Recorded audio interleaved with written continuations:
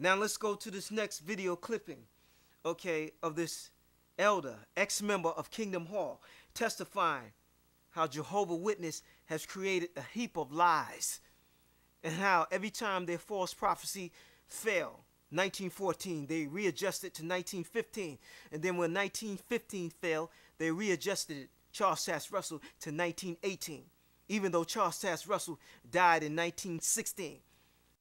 Well, when 1914 came, of course, we had to change our views, just like we had to change the views later. The date was pushed forward to 1915, then 1918. Certainly Armageddon was just around the corner.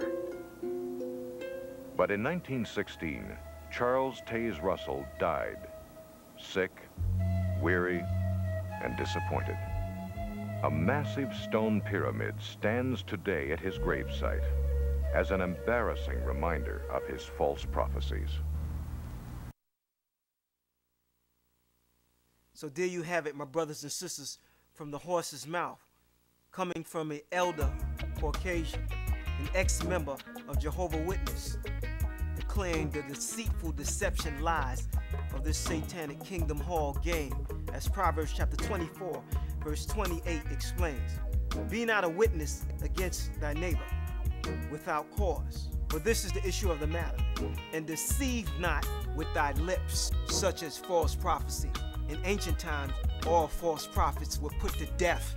This ain't no game, this ain't no joke. This is serious business.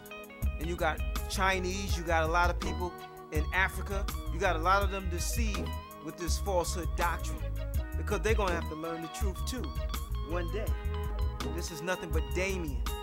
The tactic that they use is the discovery of archaeology relics, such as this cylinder, which describes how Cyrus, the king of Persia, how he released the children of Israel from the captivity of Babylon, which is recorded in 2 Chronicles chapter 36, verse 23.